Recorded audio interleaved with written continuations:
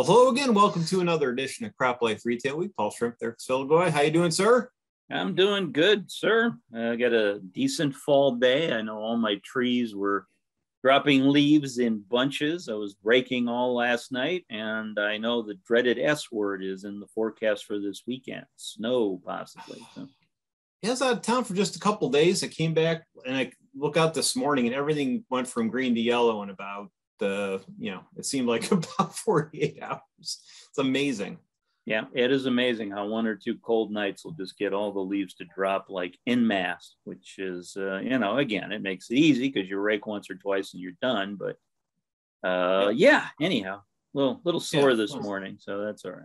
Yeah, I hear you. Well, and I got that waiting for me. But anyway, speaking of things that aren't easy, last week after we signed off, we finally saw the infrastructure bill get passed into I think it's going to be law eventually. If it may be signed now or it may not quite be signed yet, but looks like that's moving forward.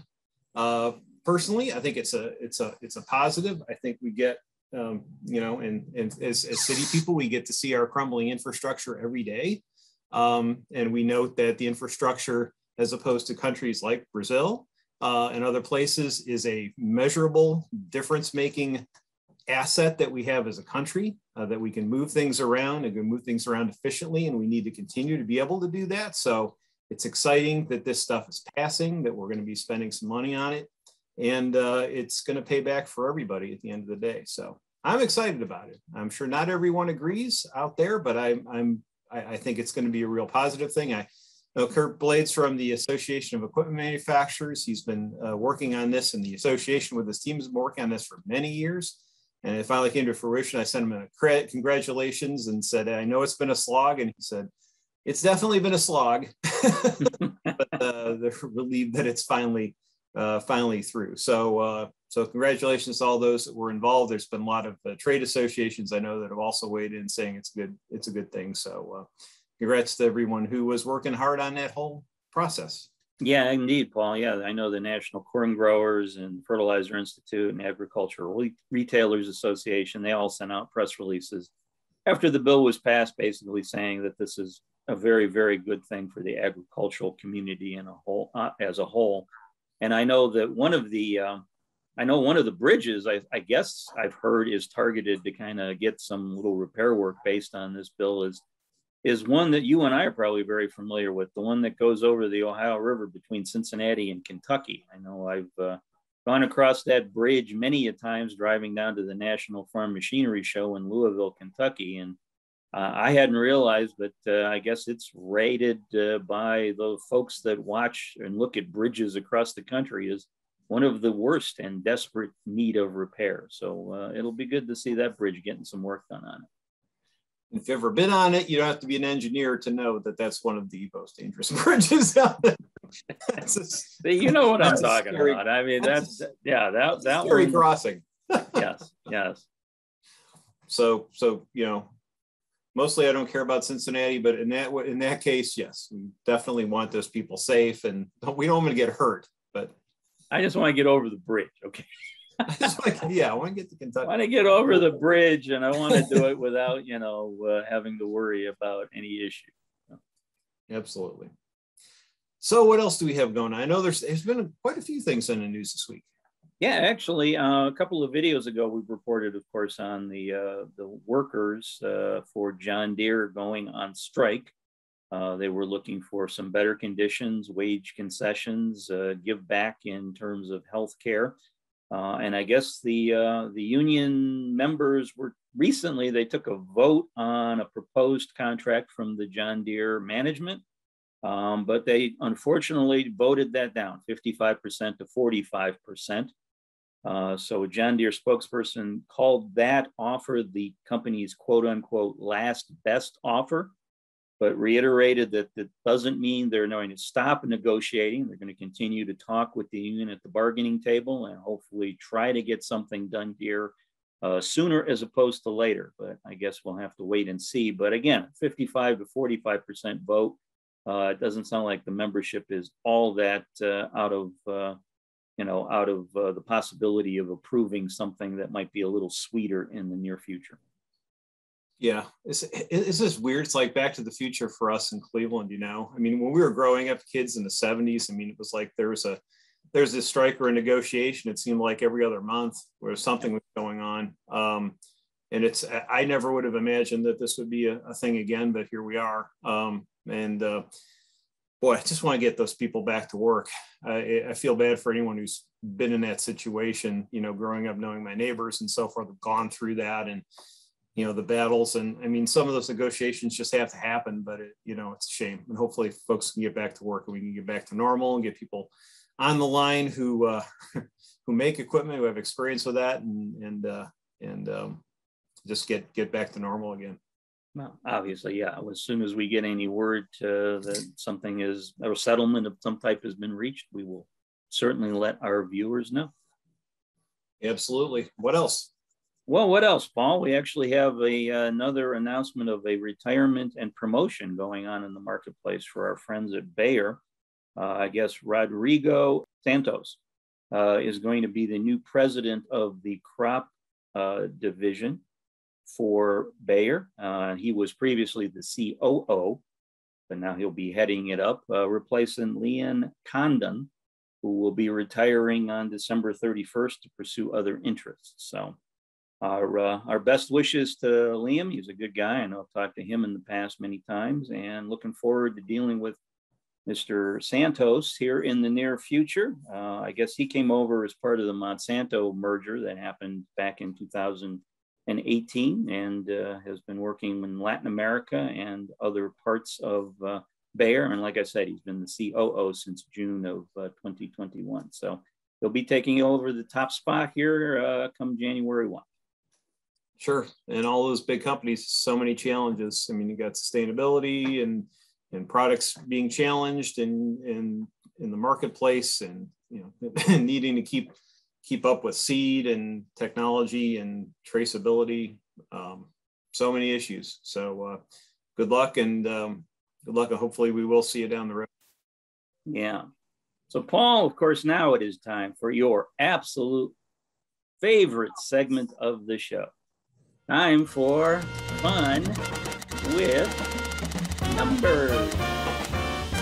Great. And you've already pre-warned me that I'm going to lose. So here we go. I haven't actually. And if I did pre-warn you, because again, if you were paying attention to what I asked you before we went on air, hopefully you will have a clue what this number ties to. So your number is nice and low this week, Paul. 1, as in 1%. And your clue would be something you're going to be talking about next week.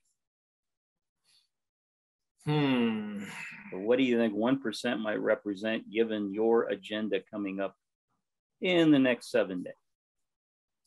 Oh, jeepers. Well,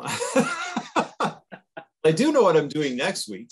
We have our PACE Executive Series event on sustainability and carbon sequestration in the retailer and how it's going to impact. Hopefully that's not the number of retailers who think it will have a positive impact on their business. I'm sorry, Paul, that's a buzzer, but you're not that far off. This is actually, if you're looking at that segment of the marketplace, this number is actually even worse than that. So our friends awesome, I know. Our friends at Purdue University did a survey of 400 large growers and ranchers in mid-October. And what they found based on the survey results is 1%, which if my math is right, is 4 of that 400, of those folks are actually looking at doing something with carbon contracts in 2022 season for their farming operations and ranching operations. So again, only 1% of the folks they talk to are looking at carbon. So again, there's a lot of work to be done on the grower side of the equation. So now, of course, you can plug what we're going to be talking about next week. Oh, before we go there, 1% are looking into it. I mean, I would think a lot more are looking into it. Now, maybe only 1% are actually going to do something about it. And that could be too. That wasn't exactly the way the release was worded, but again, 1% is I guess they took the previous survey they took, the number was double that, 2%. So the number has actually gone down. So I'm sorry. I'm just spreading the bad news over and over. I apologize. Yeah. Well, I mean, and it's going to be, and it's one of the things we're talking about with PACE is how can retailers get themselves involved and look into these programs in partnership with retailer or partnership with growers and partnership with their suppliers and other folks, to get a look at some of these programs and see what might make sense. A lot of them are still, kind of in the oven baking, so to speak, in terms of how they'll come out. But there's some things that are out there that are compelling.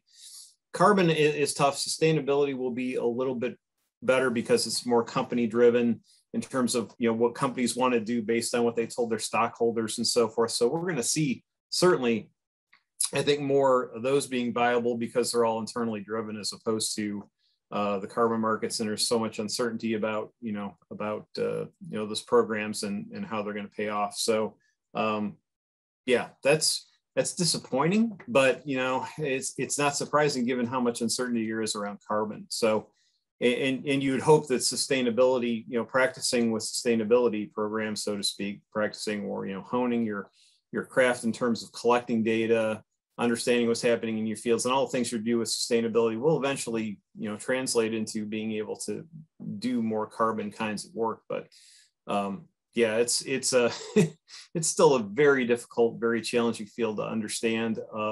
And some of the programs that come out have been less than satisfactory, according to growers that we've talked to. So not terribly surprising, but that certainly will be part of the conversation next week that we have. And I urge you to sign up for that PACE Executive Series event.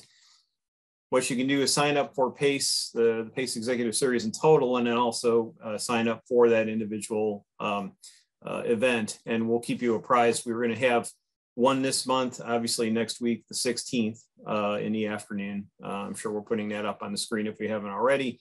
We'll also have one in December and one in early February. So we want to keep the education kind of going through our PACE initiative, and sustainability sets the first shot out of the box here next week. So we'll look forward to hopefully seeing you on that call.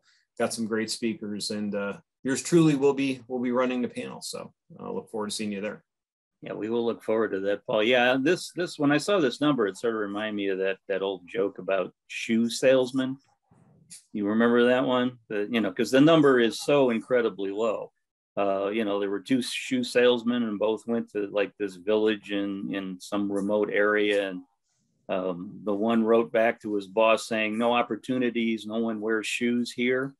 And the other one wrote back saying, "Plenty of opportunities, no one wears shoes here." So again, the bar being this low for carbon among the grower community gives us a lot of opportunity to sell them shoes, metaphorically speaking. So to speak. I did say metaphorically. As long as we're selling, fully formed shoes, right? Exactly. Made of carbon. Yeah, that's a great place to stop. Thank you. Okay. Oh, man. Well, that is it for this edition of CropLife Retail Week. Thanks for joining us, and we'll see you next week. If you have questions or comments about today's episode of Retail Week, contact us by email or Twitter, or type your message in the comment section below. Your feedback is important to us. We'll try our best to address your thoughts in next week's episode. And be sure to subscribe to our YouTube channel.